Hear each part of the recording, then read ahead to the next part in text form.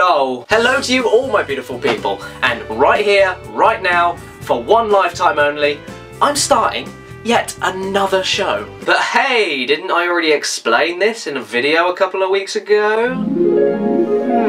Different shows.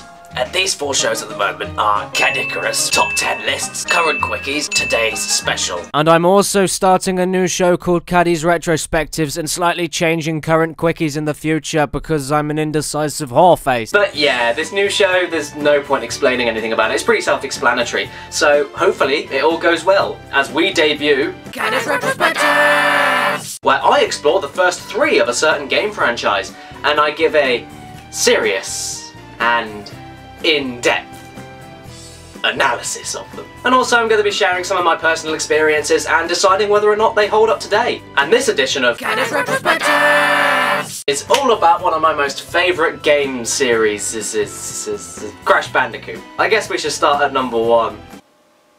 Crash Bandicoot 1.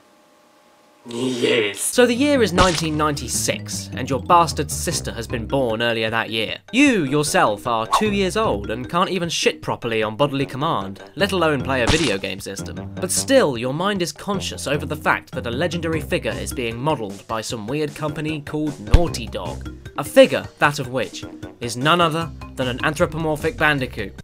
Can't go wrong. Insta-classic! Okay, well I've actually already spoken about this dude over here in my Crash Bash review. Let's have a look, shall we? It was about this thing created by this guy who escaped from this guy because this guy is evil and wants to steal this thing's girlfriend and enslave humanity. And so, by traversing 3 islands composing of multiple types of level design and boss battles, our beloved Bandicoot must save the world and stop the evil Cortex. The player could move Crash in 8 different directions and collect 100 Wumpa Fruits for an extra life, spin to destroy boxes and get rid of those pesky enemies, and for the health system you can find a Witch Doctor mask known as Aku Aku scattered through all the levels. And as you'd expect, you find 1 to have 1 hit before dying, 2 to have 2 hits before dying, and 3 can make you go invincible for a brief moment in time. Fun fact, did you know that Crash's original conception was a character called Willy Wombat? Yep, that's pretty much all there is to it. Simplistic idea, gameplay, goals and controls. All backed up by whatever the fuck this was. This was obviously a guaranteed triumph before the game even began production. Crash Bandicoot was a game truly made by devoted platform gamers for devoted platform gamers, taking every quintessential part of previous 2D platformers and flipping it into a fully rendered linear 3D adventure. Fun fact, did you know that the game in production was codenamed the Sonic's Ass game, as the player would be navigating stages in 3rd person, literally meaning you'd be staring at Sonic's ass. It didn't bring anything particularly new to the table for platforming, but the game's presentation was lovingly stylized and appealing, and the level of detail in some areas was great. In that sense, it wasn't exactly a ginormous chocolate fondue like Mario 64, but instead, a small and refreshing little lump of chocolate mousse. Not setting the bar by any means, but still providing a relatively fresh experience. And I reckon that this could have left a hugely positive impression on a first-time PlayStation player. Well, anyway, I'm starting to ramble now, and you guys want to hear about the game. So, to recite a famous quote from Gandhi, let's get on with this shit. Now, obviously, I explained that I was 2 years old upon this game's release, meaning that by Crash 3's release date, that was actually the first installment I played, meaning that out of the original Naughty Dog Crash games, Crash 1 was actually the last one I played as a child. While I did enjoy the game in itself, and respecting the fact that it was the first in the series, it was still overshadowed by the superior sequels that I'd played first, and all I can recall from those years of childhood Crash 1 gaming is crying.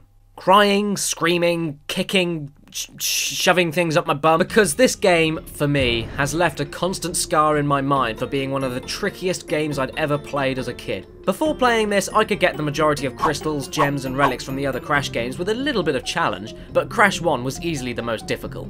In order to get a gem on a stage, this involved having to beat the whole stage, hitting all the boxes without dying once. Not once. And some levels have branching paths, hidden boxes, and really unforgiving platforming sections. Not only that, but the only way you can save the game is by collecting a gem or key, finding a after a bonus stage, or finishing an explosive Brio bonus stage.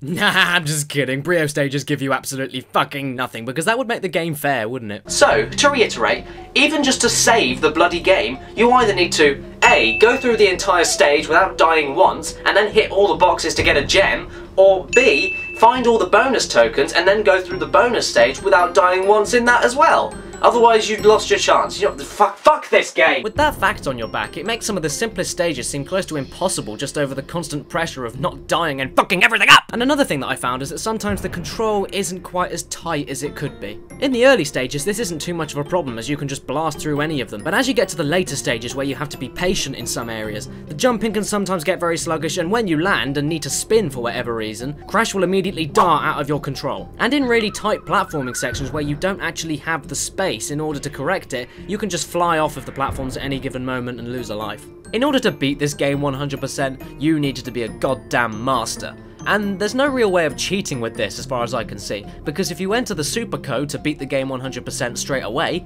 you can't save it, for all the bonus stages, gems and keys have already been obtained. And so I feel like I need to show you one of my greatest gaming accomplishments, because I have in fact beaten 100% Crash Bandicoot 1. It's on the screen right now. It doesn't have a date on it, unfortunately, but that doesn't matter because I've actually beaten the game 100%. It was years ago, and I was a little boy. Look at that. There's Crash, there's his face. There's Crash, there's 100%, there's all the keys, there's all the gems, there's all the, look, see, select game to load, that is my memory card. So that is not a cheat, that is genuine, that is absolutely genuine. Oh god, many tears were shed, and many relatives were slaughtered in order to get that. I must say, I was a ruthless son of a bitch, I was. I'm a glutton for game frustration, I love it. I love a bit of game frustration in my eye. But anyways, even though my childhood memories of Crash 1 were mostly annoyances, after coming back to it a few years later, I decided that the challenge for older gamers is actually really fun in places. The hugely primitive control scheme, as in that you only use 2 action buttons and move around, contrasting to the tricky perspectives, jump segments and enemy placements, make this game quite engaging, until you begin dying and losing your progress. And the boss battles, for what they are pretty fun and they're pretty memorable. The presentation as well is really great. Bright yet understated in jungles and swamps, and then dark yet eye-catching in temples and castles. It also coexists fantastically with the brilliantly bouncy and multi-genre soundtrack, creating a really great atmosphere in places such as the foggy bridge and the factory stages. And that was the one thing that I always admired Crash for, and that was the theming in each stage via colours and music. It seemed to seamlessly create any atmosphere it bloody wanted to, while still keeping light-hearted and swift at the same time. The environments are pretty vast and varied as well, and every different stage version of those environments are level designed pretty satisfyingly, give or take 1 or 2 frustrating shortcomings, which all in all keeps you invested and saying no to rage quitting and yes to self-deprecation. So, does Crash Bandicoot 1 hold up today? Well, to be honest, I reckon it pretty fucking does, because this isn't a bad game at all. The graphics for its time are excellent, the level design is fun and challenging despite the frustration here and there, completing it fully is a real challenge, and more importantly, its simplistic nature makes it an essential pick-up and play platformer. However, it didn't actually add anything new to the genre, and in some aspects it pales in comparison to the likes of Mario 64. And for today's audiences, unfortunately, the lack of forgiveness on saving the game may make it a little bit tricky to appeal. But for an early PlayStation exclusive, the fact that it stands out next to the continuously better sequels, and as well as marking the beginning legacy for an unexpected and obscure PlayStation mascot, Crash Bandicoot really does hold up. And the 6.8 million copies sold and the prosperous future of Naughty Dog games is all you need to see to truly respect it.